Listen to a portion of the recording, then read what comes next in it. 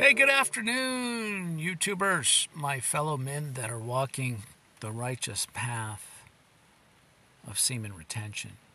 Well, it's pouring rain here in Southern California, and it will all week. Pretty unusual. I've lived here my whole life, and don't remember it really being this rainy, but hey, a couple years. Anyways, guys, wanted to make a video. It is the new year, so on our semen retention journey, since we're trying to be better people, we should plan our goals.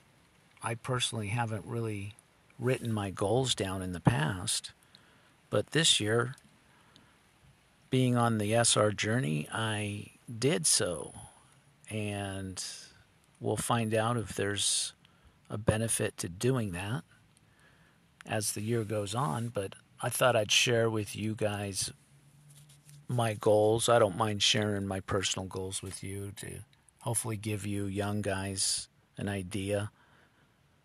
So these goals are my 7 goals for the year to accomplish this year.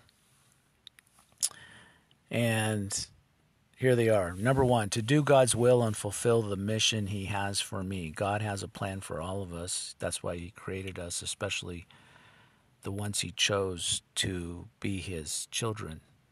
So that's my number 1 goal. I don't exactly know it yet, but I'm working towards it. Number 2, to excel at my career, which is my sales job and also my second job, Uber Eats, to be a top 1% performer, more so in my sales career. And to make enough money on my Uber Eat gig where I can max out my 401k contribution this year. The government allows you to contribute, I think it's $25,000 roughly, but I'd have to look that up. Number 3, to pay off my Chevy Volt early this year. I think it's $6,800 left on it, and I want to see if I can pay that off this year. Number 4, to be disciplined enough to eat a consistent, healthy diet, work out on a regular basis, shred my body, and get rid of my diabetes. Number 5, to have enough discipline to stay on the semen retention journey and avoid all temptations and lust. Basically, guys, I want to go all year on the journey with no relapses and reach that 400-day goal. To grow spiritually every single day. Number 6, to defeat the demons of anger and envy and become a loving soul. I mentioned in some of my other videos, people tend to irritate me. I tend to have a short temper sometimes. And I also am envious of people that have things that I could have had but don't have.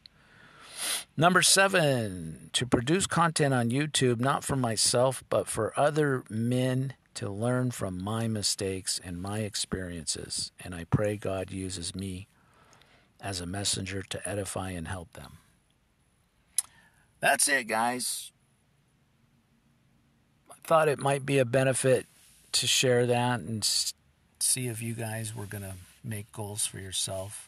I haven't really in the past, so I wrote these down to see if I can hit them all this year on my journey.